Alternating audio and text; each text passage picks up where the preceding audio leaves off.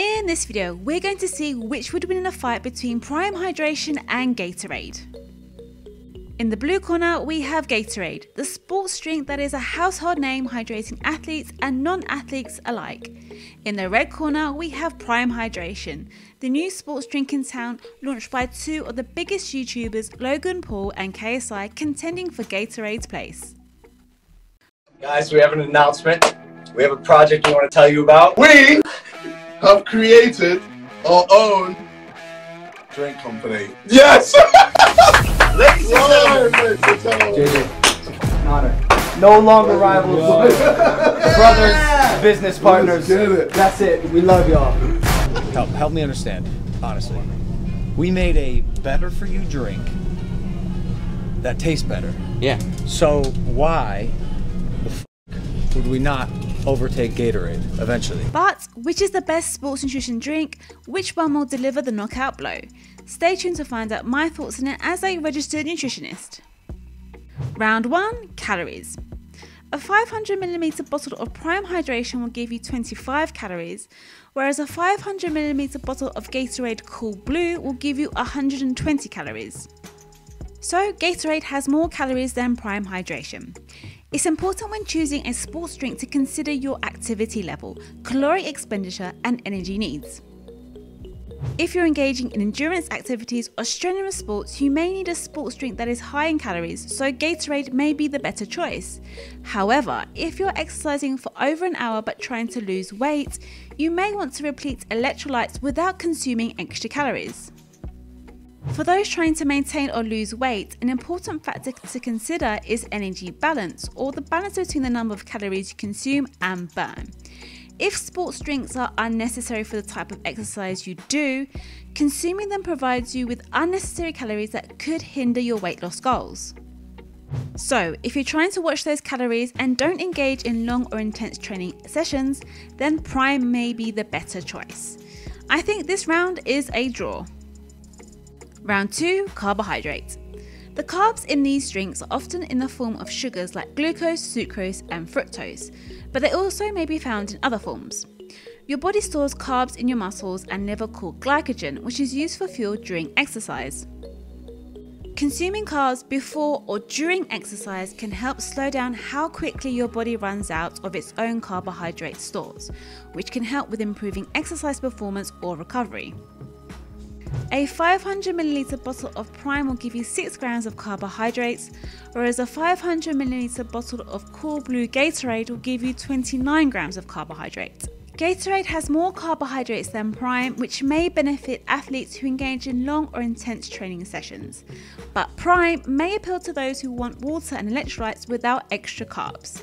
So, which is better really comes down to your requirements. So, I think round 2 is also a draw. Round 3, sugar. Many sports drinks contain sugar to help athletes replace carbohydrate loss during exercise quickly.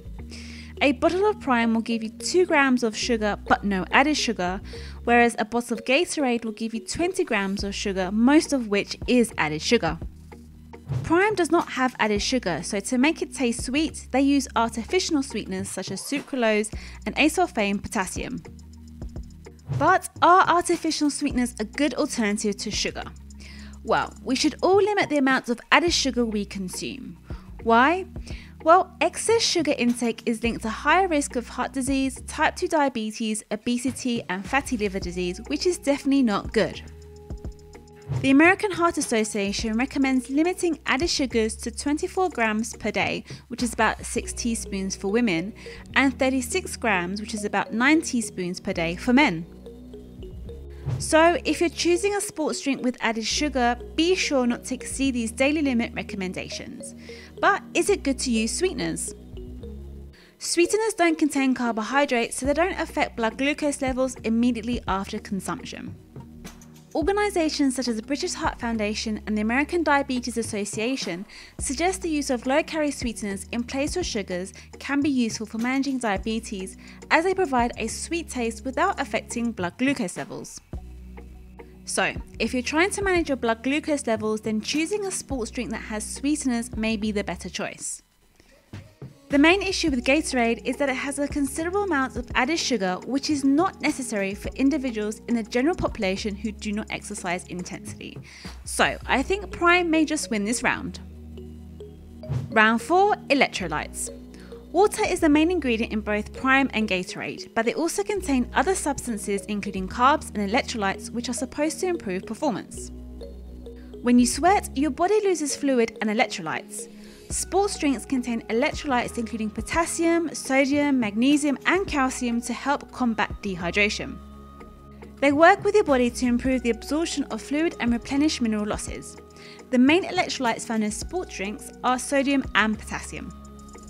A 500ml bottle of Prime will give you 10mg of sodium and 700mg of potassium, whereas a 500ml bottle of Gatorade will give you 380mg of sodium and 200mg of potassium.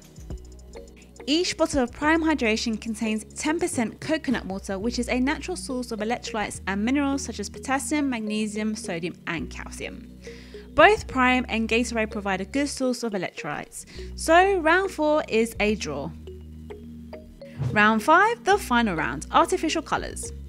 Prime has no artificial colours, whereas Gatorade contains artificial colours like Brilliant Blue or Blue 1. Are artificial colourings bad for you? Well, there is no conclusive evidence that food dyes are dangerous for most people. Saying that, they may cause allergic reactions in some people and hyperactivity in sensitive children. A study published in the International Journal of Occupational and Environmental Health, which was carried out on animals, concluded that Blue 1 could cause hypersensitivity reactions. Overall, the less products we consume that contain food dyes, the better. So, as Prime contains no artificial colours, round 5 goes to Prime. And the winner is, well, as you probably guessed, there is no clear winner between Prime and Gatorade. But I think Prime just might have the edge as it doesn't have a ton of added sugar or artificial colours. When it comes to choosing the best sport drink, it's important to consider your exercise habits as well as the duration and intensity of your training.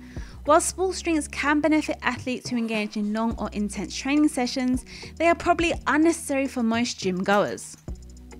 If you perform light to moderate exercise such as walking or jogging for less than 1 hour, you probably do not need to use a sports drink that is high in calories. Sports drinks are very popular among athletes and recreational exercisers, but it's debated whether they are any better than plain water. Most active individuals in the general population do not exercise intensely enough or long enough to need sports drinks.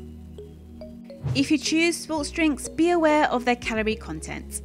Overall, whether you choose Prime or Gatorade really depends on your needs and requirements. Sports drinks can benefit very active individuals and athletes, but they are not necessary for most people. What do you think? Which one do you prefer? Let me know in the comments below. If you enjoyed this video, you know what to do, hit that like button, and if you haven't already subscribed to my channel, then press that subscribe button. Remember, enjoy food and stay happy and healthy. Catch you on the next one.